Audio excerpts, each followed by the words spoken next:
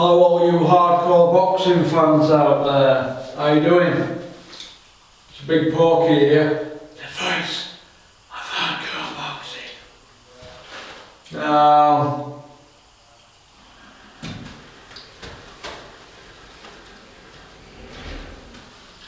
pretty cold day today, innit? But we're just going to get straight stuck in with these videos before I go meet Dennis. I think I've got to go meet Gaz and her from Workshop later. What next for Hughie Fury? What next for Hughie Fury? What next for Hughie Fury? I don't really know what next for Hughie, to be honest.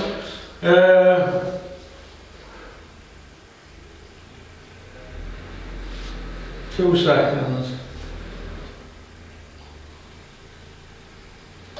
Yeah, I'm filming, mate. I'll give you a bell when I leave here. No, I've got that matchroom video and I've found it, mate. Alright, you're on my back catalogue.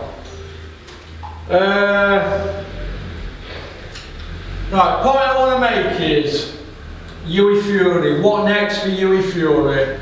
And people asking in emails, am I going to be helping Hughie Fury moving forward? No, I'm not going to be helping Hughie move forward. I never really did help Hughie move forward. It was basically, I helped a little bit behind the scenes with strength and conditioning and a pad man. I brought a strength and conditioner on board for Peter, and I brought Robbie Reed on board to do the pads. That's it. I was asked if I could help out. I said yes please. And that's it. And you help your friends, don't you? It don't make me an expert. It wasn't me. It wasn't me holding the pads. It was Robin Reed who did a 14-week of it. You know, 2 days a week. Bunny were there for 9 weeks doing strength and conditioning. Hughie started out. I'm not going to say how many pull-ups he could do when he started, but when after 9 weeks, he could do a lot more than when he started. So that's positive, isn't it? But no, I'm not helping out this time. They were matching them, aren't they? I'm still in touch with Peter and I wish Hughie all the best. But this video is called What Next for Hughie Fury. Now, what I think would have been a better idea for Hughie would be...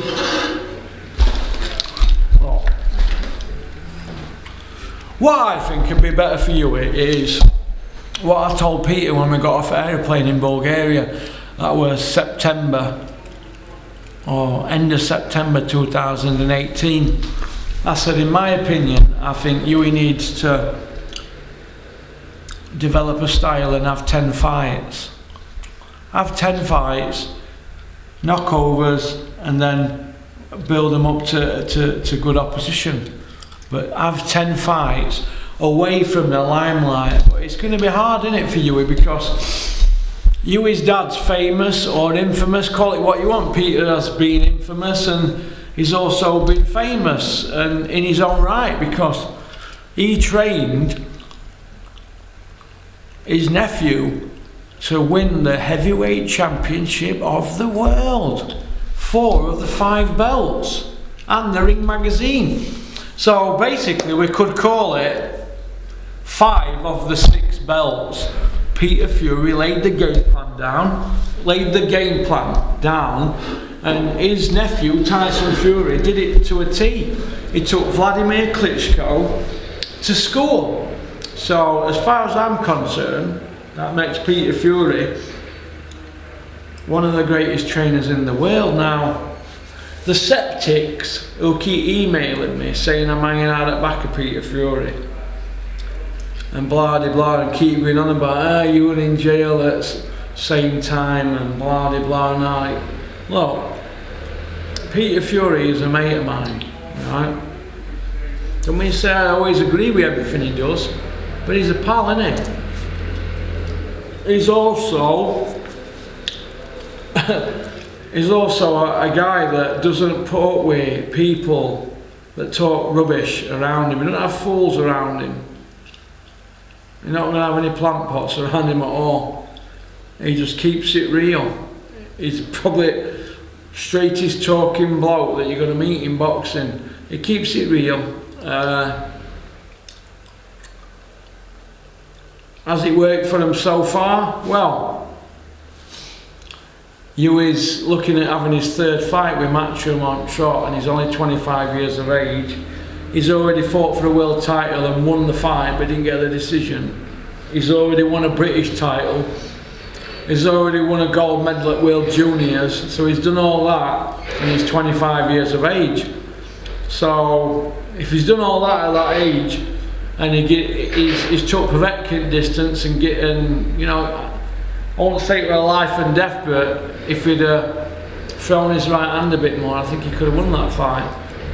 And he either got Pulev out there in round 8, were it? And he had a bad cut. What were he, 23 then? Just turned 23, 24. He's still a baby, isn't he, Hughie? There's plenty of time. This is why I said to Peter when we spoke about it, and Peter Fury, listen, people can call him a brain thief. People can call him a student of the game. I personally just like to call him a pal who, if you've got an opinion, will listen. He won't just tell you you're talking rubbish. He's prepared to listen. Now, obviously, he would have asked everybody's opinion, Peter, who were in that camp. You know, there were me, Dennis, Johnny Roy, is it Tom from Applied Nutrition? There's all them sort of people that, you know, who were out in Bulgaria. Robin Reed, you know, he would have asked his family, what next for Hughie? That's going back 18 months ago or 16 months ago.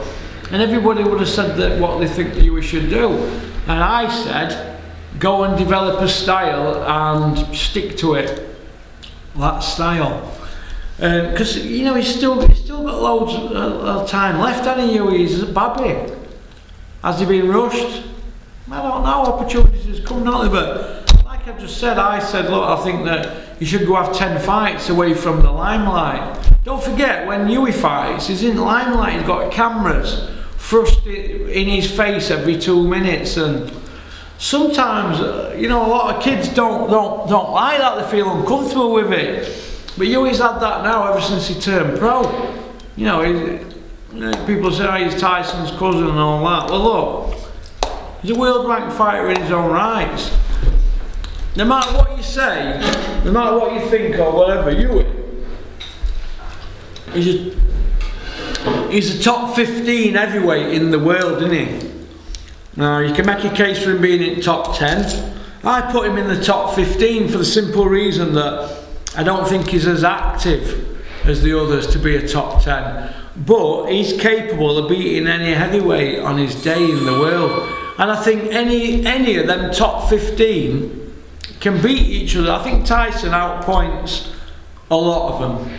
I think Wilder knocks out a lot of them. But on any given day in that top 15, any of them can beat anybody. Now, people are going to say, oh, you're doing a video here to hang out at the back of them. I mean, that's disgusting talk, that, isn't it? When people send me stuff like that, I'm looking at positive stuff of it.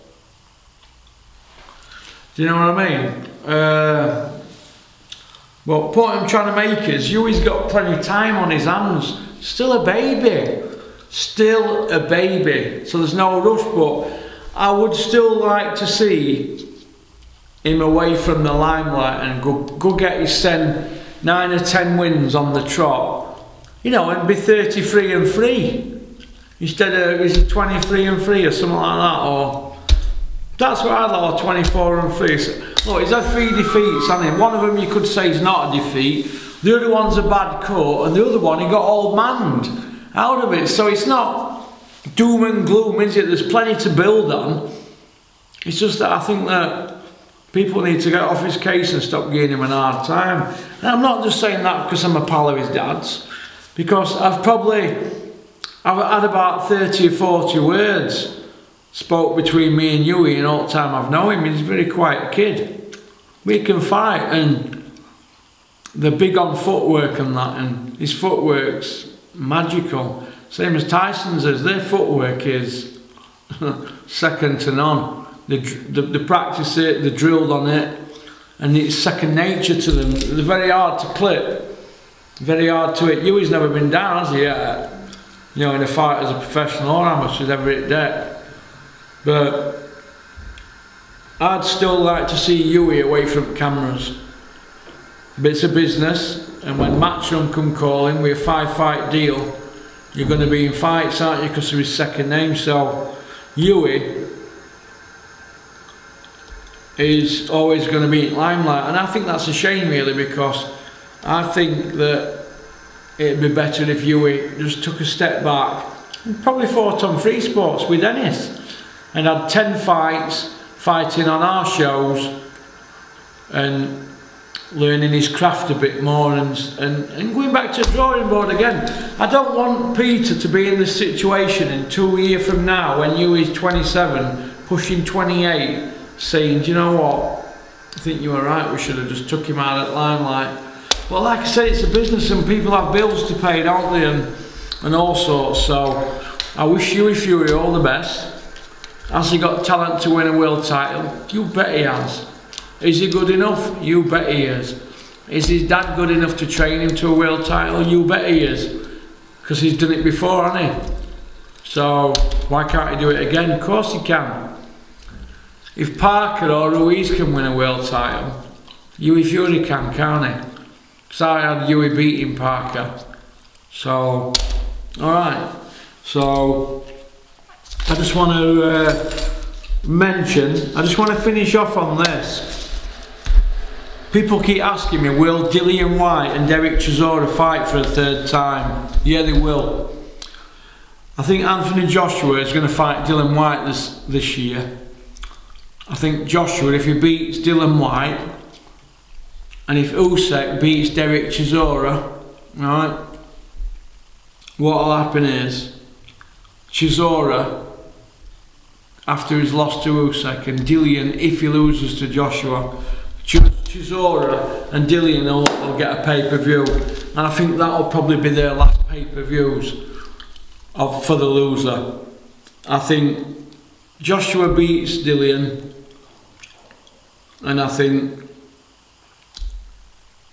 on points in a stinker where he runs away from Dillian's left up, and I think Usyk beats Chisora, stops him. But it could go to points, but I think he stops him. And the losers, Chisora against Whyte, I think Dillian Whyte mows down Chisora in a trilogy on pay-per-view. And I think that's Chisora's third and final pay-per-view. Carl Froch had 3, by the way. And I think Chisora gets out of boxing then, having not won a world title. I think Dillian will be on the comeback trail after beating Chisora in a trilogy. That's just Porky looking into his crystal ball. So, alright, but the title of this video is going to be called What Next for Hughie Fury. Alright? So, we're flying through videos today, aren't we? So, peace out, keep on trucking, keep supporting boxing. Shout out to AJ Hobson at Innovation Alloys. Thank you very much. Boom, boom. Shout out to Kevin Hall, South Yorkshire Packaging. And shout out to them that tried to break in here on a Saturday night. You're on camera, trying to do it. So well done, alright, well done. Okay, so that's what sort of people we've got out there. But whatever you've done, if you're trying to get rid of me here, you ain't got to pray, I'm still here. And like I said, all them people that keep trying to stop channel and do everything they can to unsettle me and what I'm doing behind the scenes, you're failing terribly. Alright, boom!